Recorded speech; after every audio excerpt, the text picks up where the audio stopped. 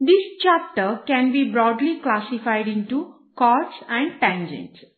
Main focus of this chapter is understanding properties of chords and tangents.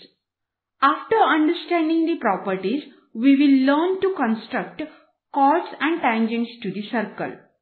Let me begin with chords. Observe this figure. OC is radius, the distance between any point on the circle and center of the circle.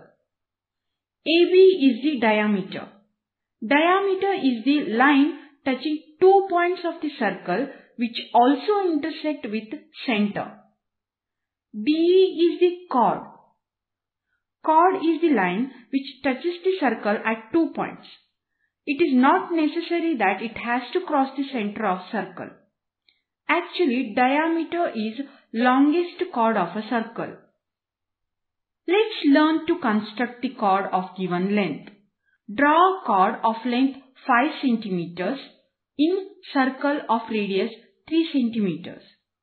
Remember one thing, there cannot be a chord larger than diameter. In this case, circle is of radius 3 cm. So, diameter is 6 cm. Circle can have largest chord of length 6 cm. However, problem statement states a chord of 5 cm has to be constructed. Let's begin. First step is to draw a circle. Mark a point O and make it as a center. From here, draw a circle of radius 3 cm. Now we have a circle. Second step is to mark any point on the circle, like this one. Name this point as P. This point will be one end of chord line segment.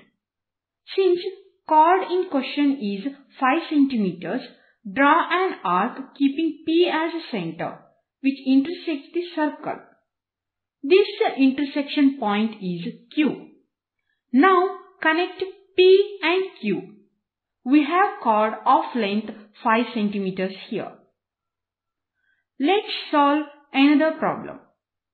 Construct two chords of length 9 cm and 7 cm on either side of the center of a circle of radius 5 cm. Mark this point O as center. Keeping this as a center, draw a circle of radius 5 cm. Next step is draw